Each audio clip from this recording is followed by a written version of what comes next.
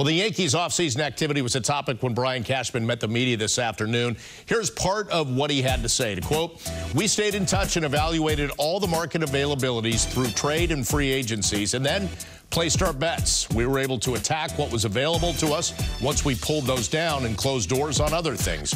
You only have a certain amount of money to spend, and once you fill those needs, you keep moving. We feel like we've got a good team, and we're running out the highest payroll we have ever had in our history."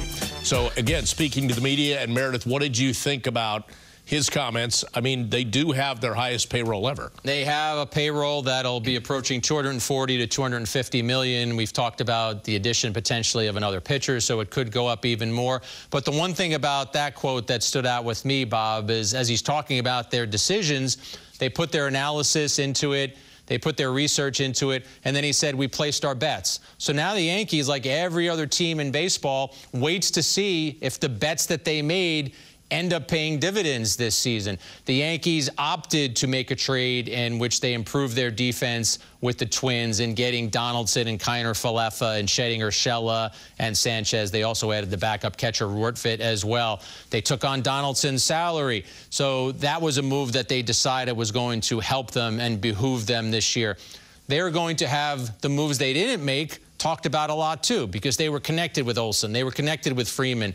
They've admitted that they talked about Correa and Story. So all throughout this season, as the Yankees are hoping that the bets that they placed are successful, they're also going to potentially have to answer questions about the bets they decided not to make. But speaking of bets, doubling and tripling down is what the Yankees have done in recent years in terms of their farm and their developmental system. In the past, could you have said, "We'll go get a Matt Olson. We'll give you." These are all prospects. We don't know how they're going to shake out. They have a firm belief that the Volpes and Perazzas of the world are going to be able to help them in a big way. Otherwise, why wouldn't they trade them? Right. Hal Steinbrenner talked about Volpe and Peraza the other day when he met with the media. So it just shows you the belief that the Yankees have in those young players. They want to win in 2022, though, as well. And will Volpe and Peraza be factors this season? It seems unlikely. Peraza is going to start at AAA, so he's got a chance. We'll see how the kid plays at that level. But you're right about the farm system, Bob, and you're right about their belief and their decisions as well. They have lengthy meetings, and they talk about what they think is going to work best for them in this season. I think the Yankees are in a very competitive division. I think you look at the Rays, you have to say that they're the class of the division because they have been. And then I think the Yankees, the Red Sox, and the Blue Jays are very tightly packed.